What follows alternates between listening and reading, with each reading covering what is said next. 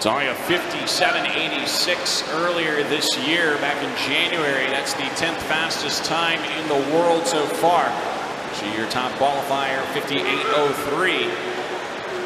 56.85 from Australian Emma McKeon is the fastest time in the world. Dahlia was third fastest in the world last year, as fast as a 56.44.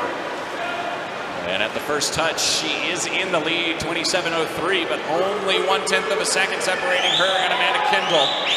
2/10 of a second separating her and Farida Osman. 25 meters to go, and it looks like Dahlia continuing to extend her lead, trying to hold off Farida Osman and Curzan. 59.00 for Curzan this morning was the 13-14 age group national record. Dahlia's going to win it. Curzan 58.61.